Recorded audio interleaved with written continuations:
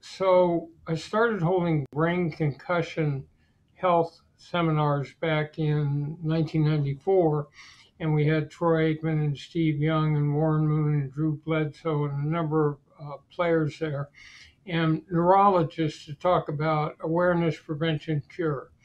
By the time we got to 2006, there was an answer to how many, and Bennett Omalu said at one of our concussion seminars that three he thought was the magic number, and after three, there's a tendency towards Alzheimer's, Parkinson's, premature senility, chronic traumatic encephalopathy, and depression.